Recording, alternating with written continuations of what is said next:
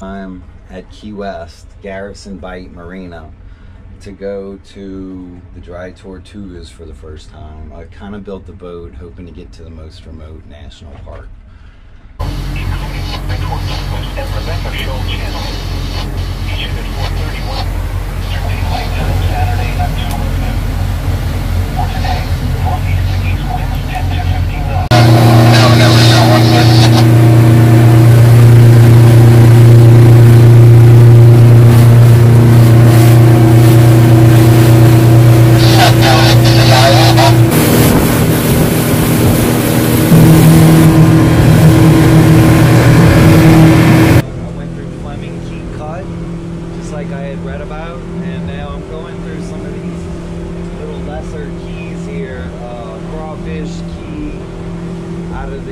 West Channel, 106 gallons of gas, got 300 miles of range,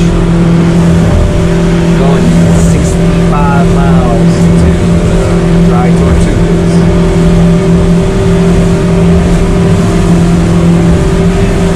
Passing Main Beach, and the water's just turned a really nice color.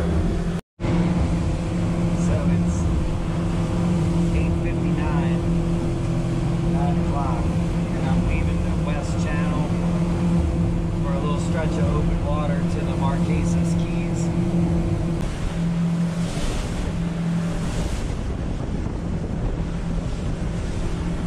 So it's 9:17, and I'm about midway through the Marquesas Keys. Here they are, right here.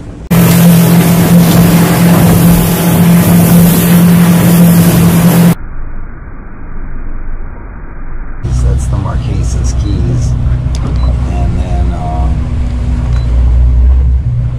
that's the Dry Tortugas. So I can do a measure, and it's 33 nautical miles.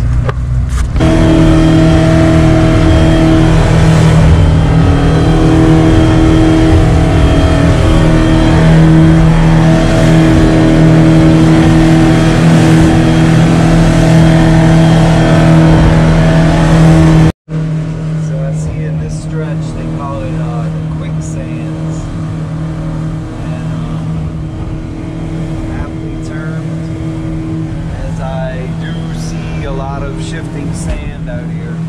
So it's 18 feet deep, and the quicksands, and it's really bulky. See, it's 9 feet deep in here, 6'5".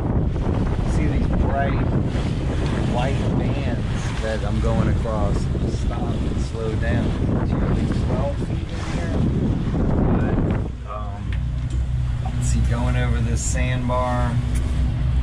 It's 9, 8. So you can see these shoaling through here. So it's 10 o'clock, and on further zooms, you can see I named this quicksand pass. That there's actually zoom out, you don't see the contours.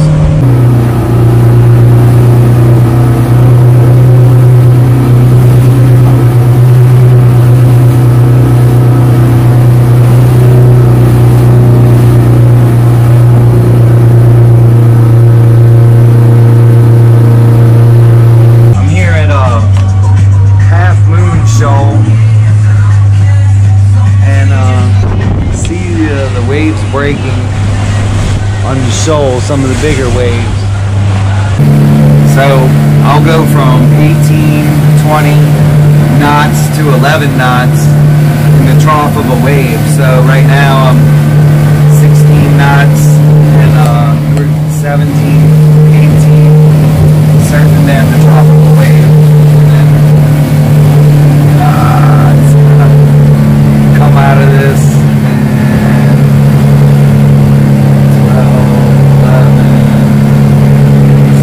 Touching the controls. It's just winding up on the sea state. is actually as deep as the water a lot of times, or it can be as deep as the bottom, and then that wave can be pushed up equal to the height of the undersea surface wave. So sea surface wave really gets pushed up around these shoals, and with the boat just leaving it at a moderate RPM just seems to really conquer it. Every now and then you'll plow a little hard into a wave, but it's pretty comfortable.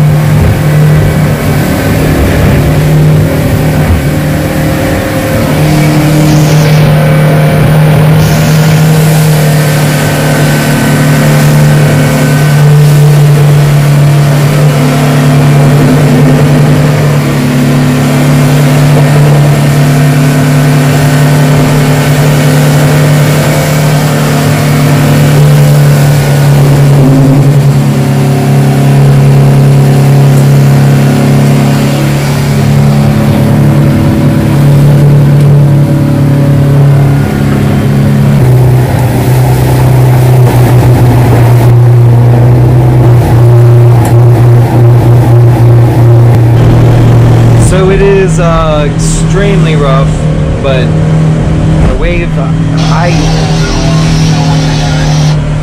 height isn't that high.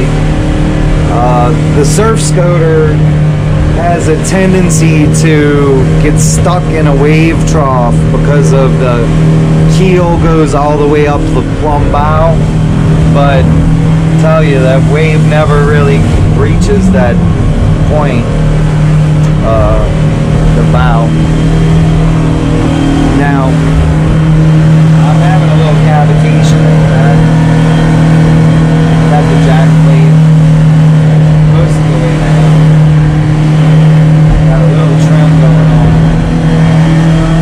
But it's not like on this boat, it's not like you can trim up and down the nose very much, but it does help the attitude of the run. So out here, it's mostly like 80 feet deep between Rebecca Shoal and the Dry Tortugas, and I'm about 15 miles from the Dry Tortugas. Generally heading west, but there's a lot of drift when you get on top of these waves.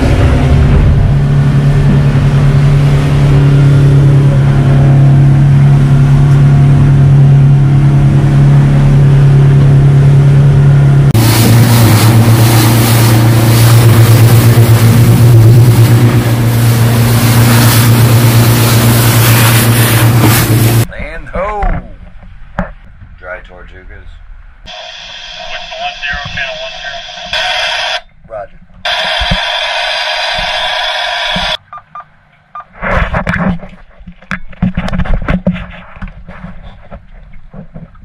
Dry Tortugas. Copy a 10. Want to come to Garden Key and want to enter the southwest channel.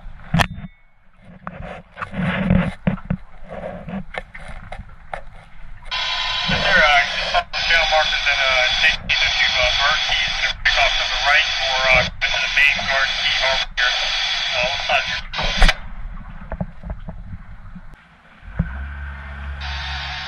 You're in the southwest channel, you're in the casting loggerhead key. Use your key.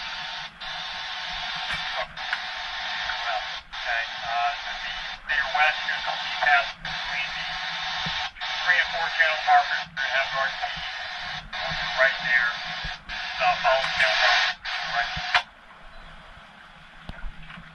I copy that.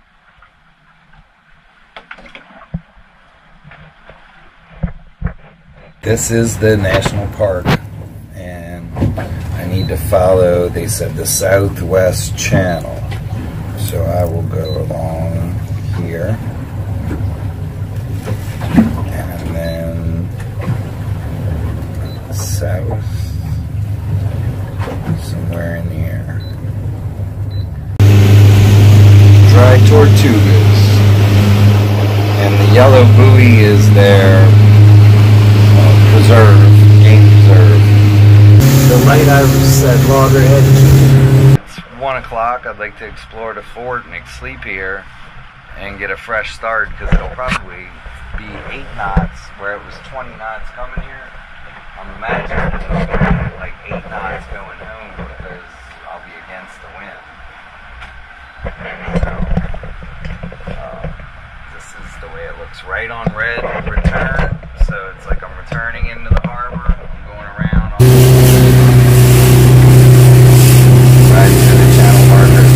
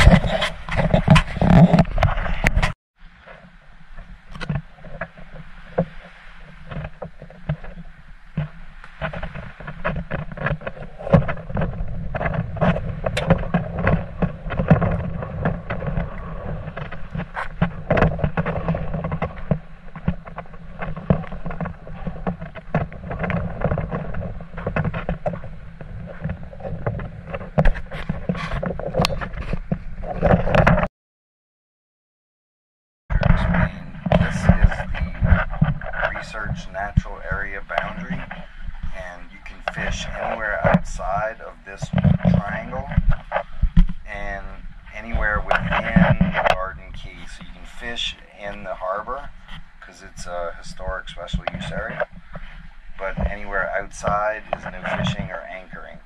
But you can anchor or fish within the Garden Key, within those circles. So the ranger said to go here on Loggerhead Key to the northwest or northeast of Loggerhead Key and take that buoy, and I'll be able to walk on the beach and stuff, and then anchor. I have to anchor within 1 mile of the fort when I come back, so within those yellow balls we passed coming in.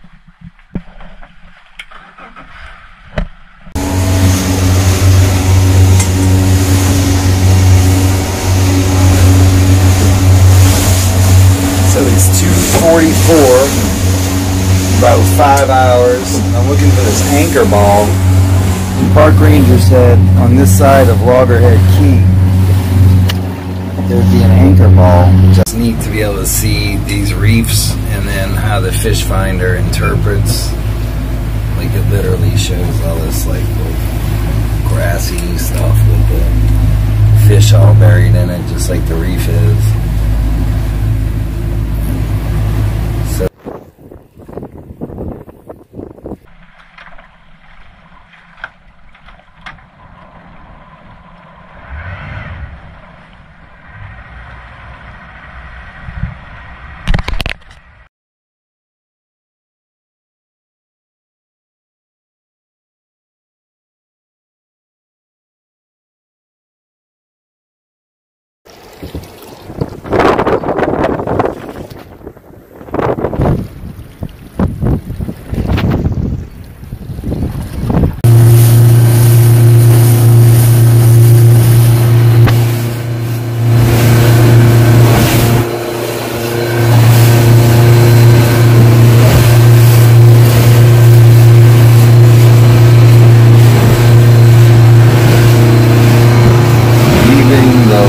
nose, the loggerhead key light hose. Directly opposite is the port.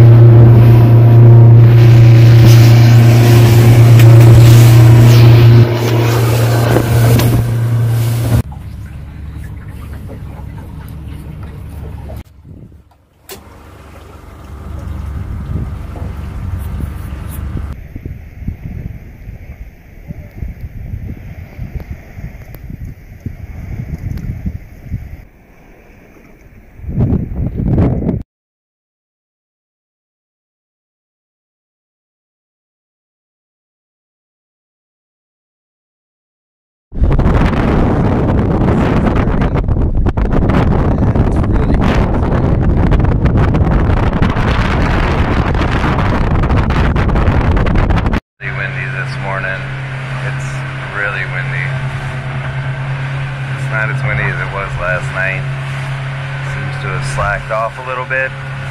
It's supposed to be 20 to 25 this week, so yesterday was really the only good day, and today I'll just go back into slower speed. So I got 85 gallons of gas for the return trip. It's 7 in the morning. Just leaving the Southeast Channel, Dry Tortugas. Yeah, there's some like 5-6 foot waves in here. Still not too bad for the boat. Just it'll probably be like this all the way to Rebecca Shoal. You know, 10 knots. I don't know what to say, but it's rough.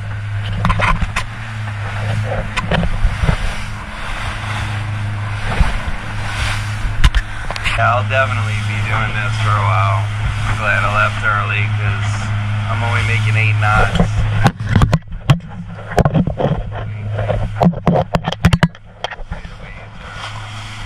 6 to 8 feet now. 6 to 8 feet wave.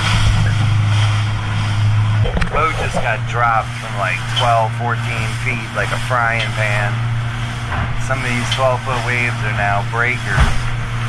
And I'm approaching Rebecca Shoal, so I'm about 10 miles from Rebecca Shoal. It's coming up on Rebecca Shoal. And it kind of got a little lax for a minute, you know, but now it's really back to a lot of peaks, a lot of breakers. I don't know if I'm doing it right because I'm trying to go right south of the shoal. I figure the waves will break on the shoal, and I'll be on the other side. So, fast enough on the throttle. Just need to really come off the throttle when you hit the.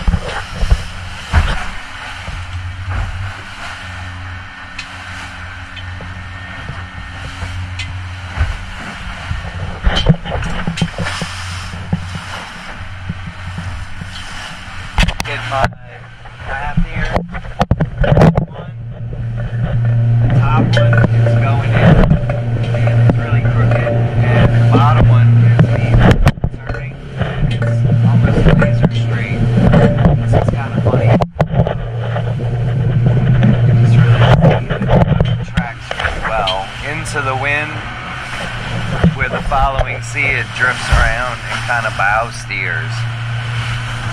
But it really maintains course well into the wind.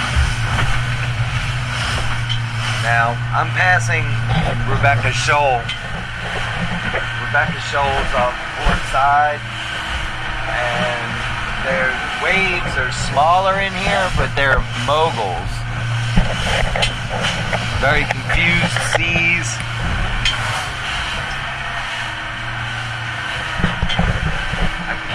Shoal light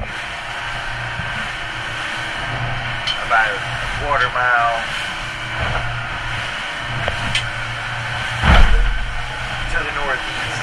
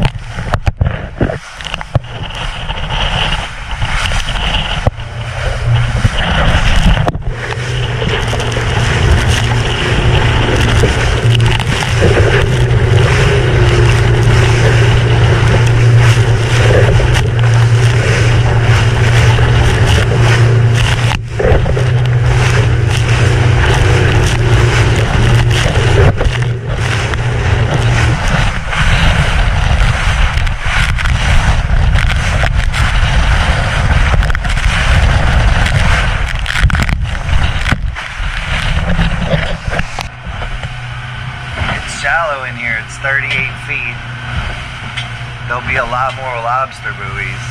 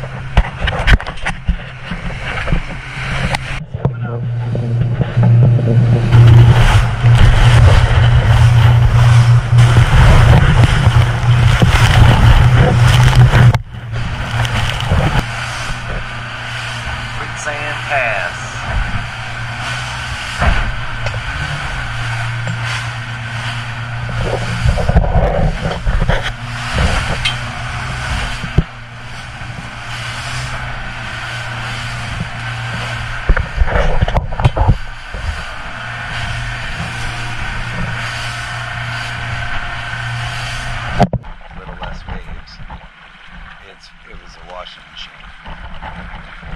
This isn't so bad.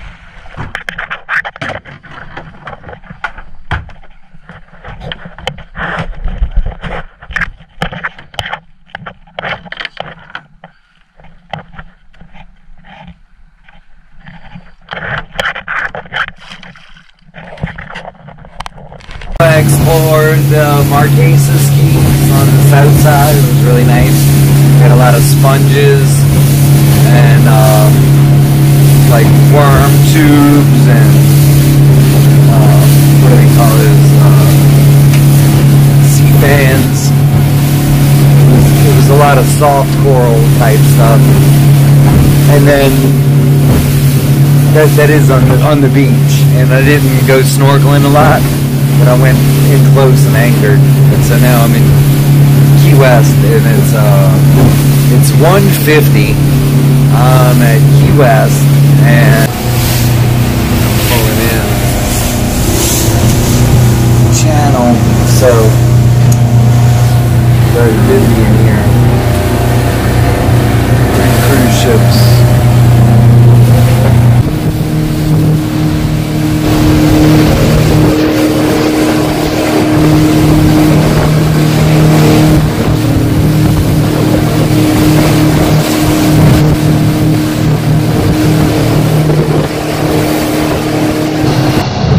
Are the new marine observations.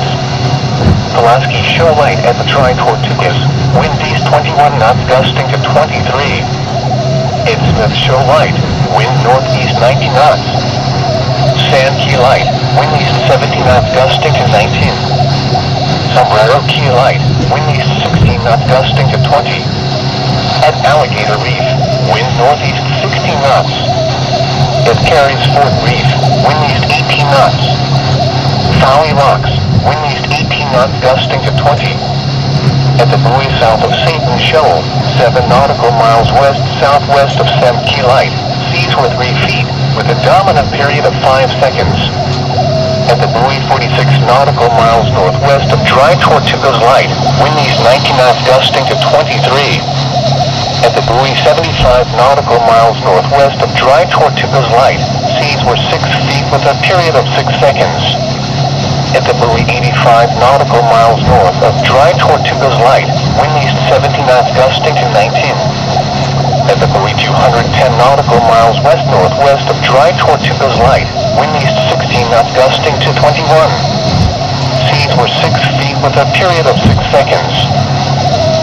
Marine conditions from the cargo ship Splinter, located about 50 nautical miles south-southeast of American show light, earlier at 12 p.m. Eastern Daylight Time.